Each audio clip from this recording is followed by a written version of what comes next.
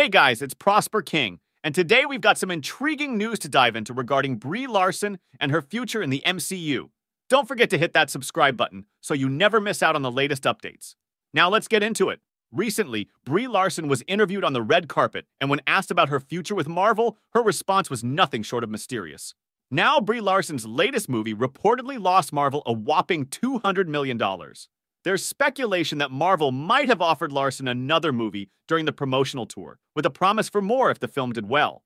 However, given its underwhelming reception and the reported issues during production, it seems things might have taken a different turn. With Captain Marvel being the lowest-grossing Marvel movie and the challenges faced by her recent projects, it's evident that the MCU landscape is shifting. Larson was initially set to be a significant player in the MCU's future, but now it seems uncertain.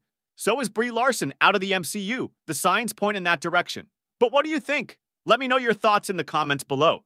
Don't forget to hit that like button and subscribe for more updates. Thanks for watching, and until next time, take care.